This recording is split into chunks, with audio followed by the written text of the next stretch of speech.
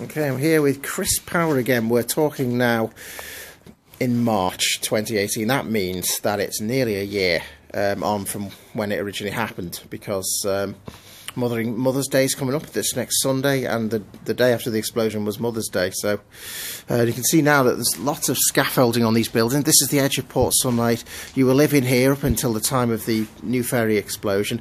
Right now, you say they've done a lot of work inside, and it's empty at the moment. That might even be ready, but they're working now on the exterior of the buildings, and they've found some interesting issues with the age of these buildings, haven't they? Yeah, the builders have to go inside first, and when they went in, they found that some of the plaster had horsehair, which meant that they were worried that it would have anthrax in. So in other countries with horsehair, it's been known to contain spores of anthrax, so they were concerned. It is empty inside, there's no kitchen, it's still like a shell, there's no plaster, the ceilings are down, but what they need to do now is seal the roof. So if we just have a look here. So you are right, 12 months ago I came running out of that door because there was a huge explosion, and I remember just looking up here and seeing this couple just hugging out of sheer fear and crying, and I ran up because I thought initially it was a bomb. And we know now through the press and media it wasn't. It was an explosion at the furniture shop. So this is 12 months on. When we were here last, we could see the damage of the impact of the blast. And we're looking around. You can see the contractors have moved in. They've started on the roofs. But before they can go inside, they must get those watertight. So they are doing a good job. I mean, I don't know when that's going to be finished. So the memory 12 months ago is horrific for me, because this was like a war zone, and you can see scaffolding has gone up.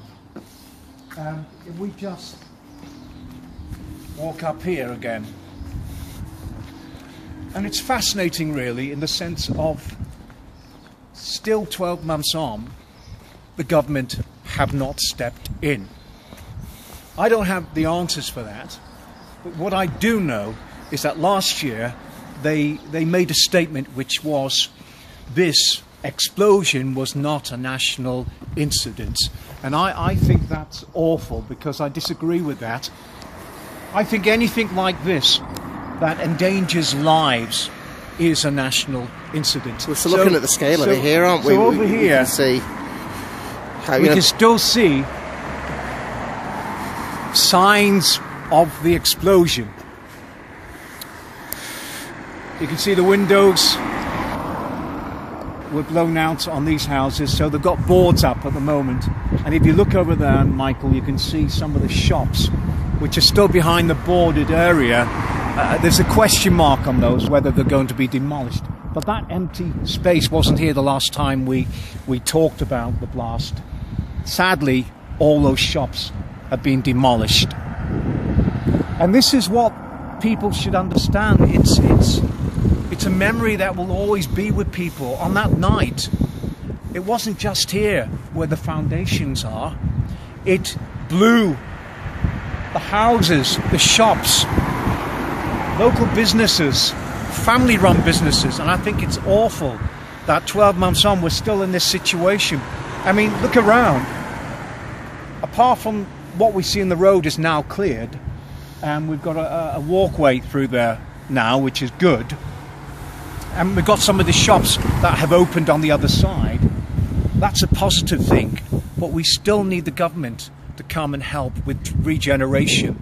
And the victims, I mean, families are still displaced. I mean, we are, 12 months on, we're still in rented accommodation or temporary accommodation. And as I said, that's all because we have to wait until this is done, until it's finished, and that's going to take time.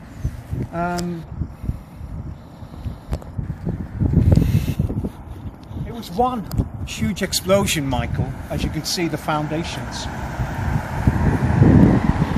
You can see, and there were several things in this building, weren't there? There was a dance studio, yes. and there's about 3 different things, wasn't it? Yes. And now it just shows that the whole thing was that the roof came off and leant 45 degrees down, and the devastation just around it was just tremendous. I mean, the shop that was next to that one particular business that suffered huge damage was the Cleveland Arms, and they're reopened, but they were almost right next to it. Yeah. So you can see already the foundations here.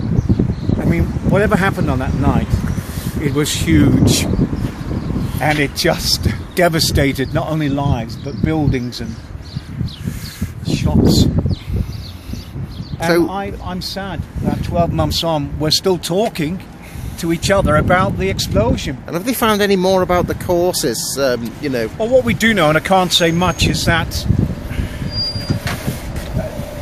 one person's been charged and another company's been charged, but we have to wait to see what the outcome is on that. There will be a court case, and hopefully the right people will be charged and justice will be done. Because at first it was thought it was maybe an accident involving simply a gas build-up, yes. But it moved on from that to something that may have happened that was less of an accident. Yeah. So here we are again. If I just have a look over here, Port Sunlight Village, Grade 2 listed buildings. The scaffolding is there. You can see on the roof. Again, as I mentioned before, there's still work to be done, tiles to go on. It's going to take a long time.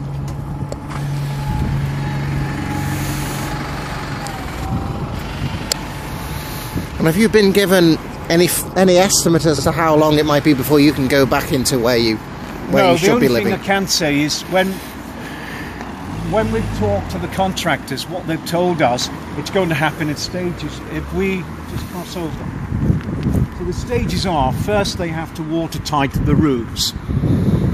Once that's done, we'll have the windows and doors replaced.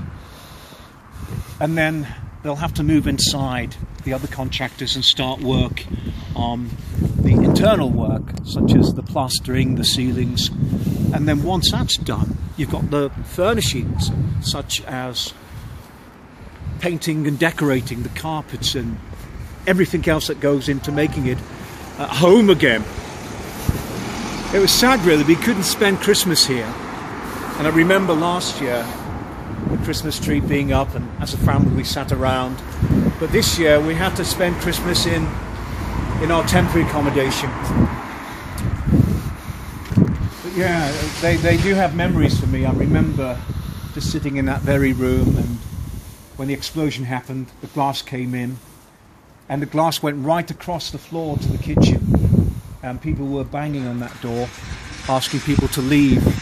What was good, though, it was good to see the community come together, and the church is opening their doors as a hub, the social club, neighbours rallying around, and heroes, people running into the rubble and grabbing people out. Sadly, as you know and I know, on that night, so many people were seriously injured, too terribly injured. So I'm afraid it's 12 months on, and work is slow, but the positive thing is things are happening, and that's what we need to see. Well, thanks for speaking about this again. And of course, one of the really bad things was the restaurant, because that was very close to that epicentre. The roof caved in there, but everybody got out. There were some people that went to hospital, but at least nobody died. But it was very serious. Yeah, absolutely. Serious injuries. It was. And we are still waiting for answers. But we talked about how we might find out there's something a bit more to what might have happened with gas, as you just talked about before. So, Chris Power speaking to me, Michael Ferry, on 107 News here in New Ferry at the edge of Port Sunlight.